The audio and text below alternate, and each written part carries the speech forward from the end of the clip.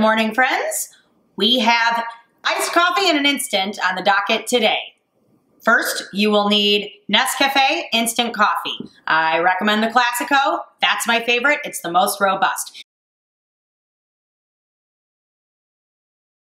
You'll also need either water, dairy milk, almond milk, coconut milk, whatever liquid you would prefer to have with your iced coffee. I alternate between regular milk and almond milk, but you can do whatever you want.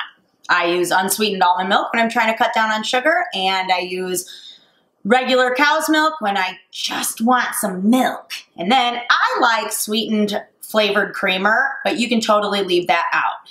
And a little bit of water and some ice, and that's all we need. So we're gonna get right down to it, okay?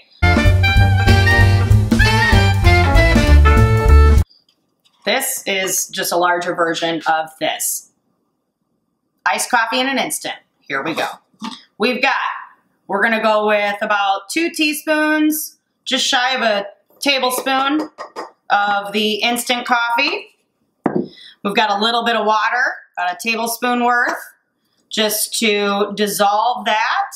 See how it's all nice and dissolved? Now we're gonna go ahead and put our ice in. I like iced coffee even in the winter time. You know, it makes me drink it slower, and I'm over spending $5 at one of those coffee shops for one of my awesome iced coffees or lattes or mochas or whatever. So I just do this at home and treat myself every now and again. And then up, we've got our flavored creamer. This one is a sweet cream, about a tablespoon. And then I could either go with the nut milk or with the dairy milk. And today I am going to go dairy. We're just gonna pop that, fill that up, stir it around.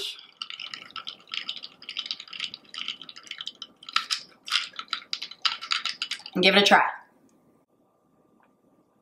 Yes! All right, that's the ticket.